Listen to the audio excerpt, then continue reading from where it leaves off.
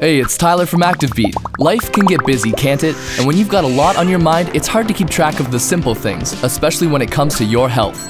That's why we want to break it down bit by bit and talk about the little things that slip by sometimes. Today, it's vitamin E. Let's get into it.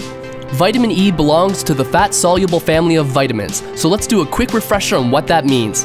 Fat-soluble vitamins include vitamins A, K, D, and E.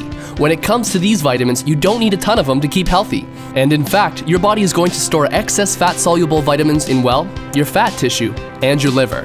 So let's talk specifics about vitamin E. Vitamin E is known as a tocopherol, and it's pretty cool because it acts as an antioxidant to protect red blood cells, essential fatty acids, and even vitamins A and C from getting destroyed. How you can get vitamin E. When it comes to getting the vitamin E you need, there are several food sources that'll do the trick. Plenty of fruits and vegetables, grains and nuts like almonds or hazelnuts are a good source of vitamin E. Toasted almonds are one of the best sources of vitamin E, where about 1/4 cup is going to give you 18 milligrams of vitamin E. So how much do you really need?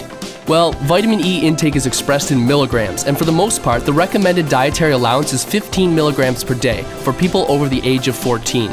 So that's vitamin E. Thanks for watching. Add your thoughts in the comments if you get a chance, and don't forget to subscribe and share. Until next time.